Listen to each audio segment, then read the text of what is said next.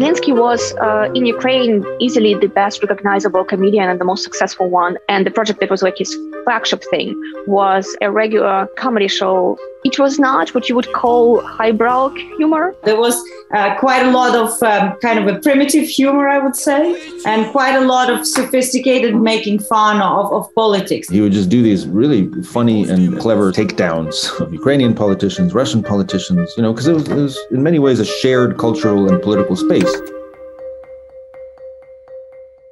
Понятно? А выбирать-то не из кого. Из двух пи***расов выбираем меньше. И так 25 лет подряд. И знаешь, что интересно? В этот раз ничего не поменяется. Знаешь почему? Потому что ты, мой батя, я, мы снова выберем пи***раса. Да потому что да. Servant of the People is a good show. It's really funny. It's about a history teacher who's sort of thrust into the presidency because of a video of him that goes viral. This is your ultimate, like a regular person suddenly gets all the power in the country, and his heart is in the right place, but everything is against him.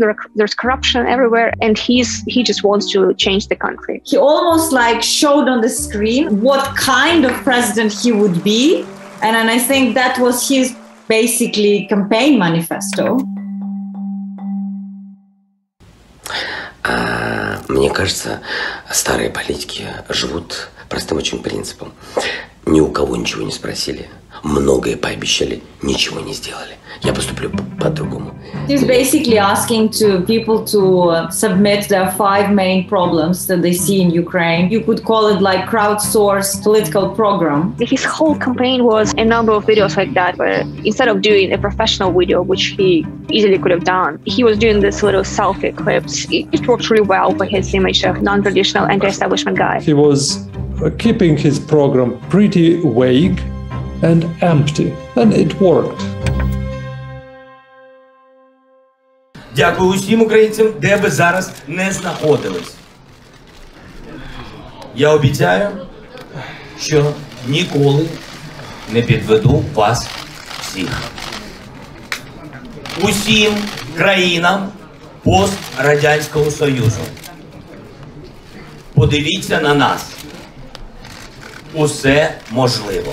His victory speech, he said, I am the hope for change, not just for people in Ukraine, but for all people, hinting obviously on Russia. I still think that Putin holds big grudge on this. Nobody knows what Putin thought. Probably in all likelihood, the leadership of Russia was thinking that he's inexperienced, he's new, this is our chance. It's my hypothesis that he was looking at Zelensky as a very easy partner who can be played. It's eerie to watch it now, to be honest.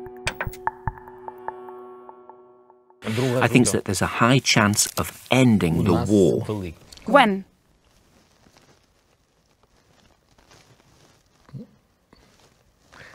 When?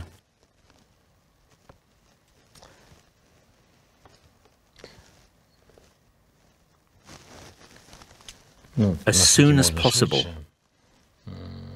I want to believe that it'll be this year. The presidency was defined by a pretty consistent and precipitous decline in popularity. We're talking about ratings of 30s, even down to like 20s. It was connected to several issues. There was no progress in peace. There were implications of his company listed in the Pandora Papers. He was trying to accumulate more power in the office of the president, which Ukrainians despise. He started cracking down on opposition. He was changing tremendously, and he was becoming a strong man. People saw him slipping towards the usual way of doing business in Ukraine. A lot of Ukrainians were not seeing it as a successful presidency.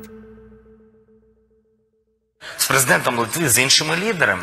Відчуття із засобів масової інформації саме таке, що у нас війна, у нас ходять війська по дорогах, у нас мобілізація, люди кудись їдуть, це не так. Нам не потрібна ця паніка. What is happening in that clip is that he is holding a press conference for foreign media. Zelensky was trying to downplay the threat, but also putting out some confusing messages.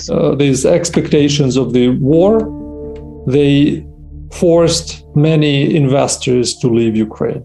And of course, for President Zelensky, it was unacceptable. In the weeks that led up to the crisis, from the communication point of view, I don't think that he did a very good job. Всім добрий вечір. Лідер фракції тут, голова Офісу президента тут, прем'єр-міністр Шмигаль тут, Подоляк тут, президент тут. Всі ми тут.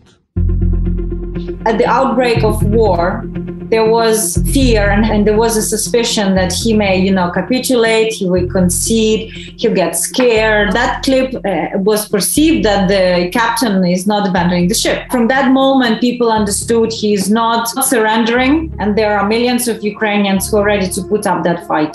Yes, it definitely was a turning point. If you watch a clip of Zelensky talking, for example, to the Western press in January, and this clip of Zelensky standing in the street of Kyiv, you can think that these are two different people. But if you compare this clip with Zelensky of 2019, when he was campaigning for president, that's the same person.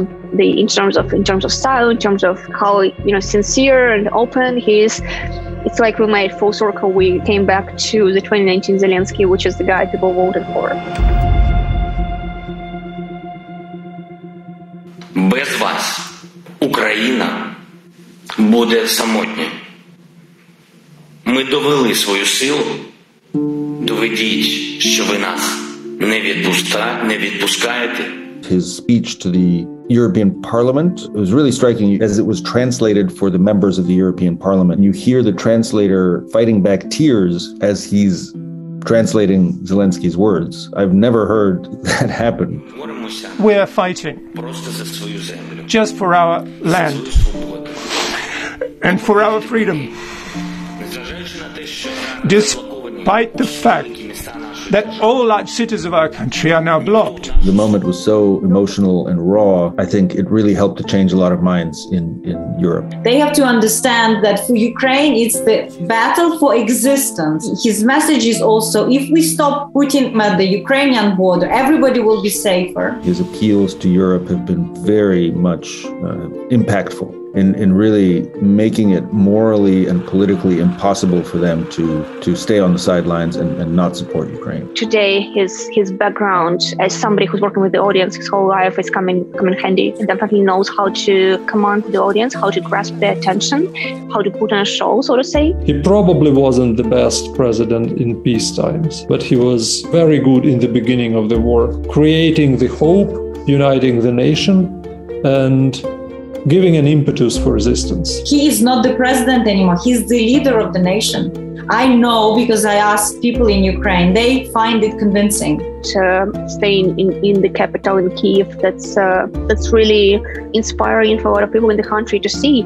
I think it shouldn't be forgotten that there are thousands of regular Ukrainians who are demonstrating even bigger bravery every day.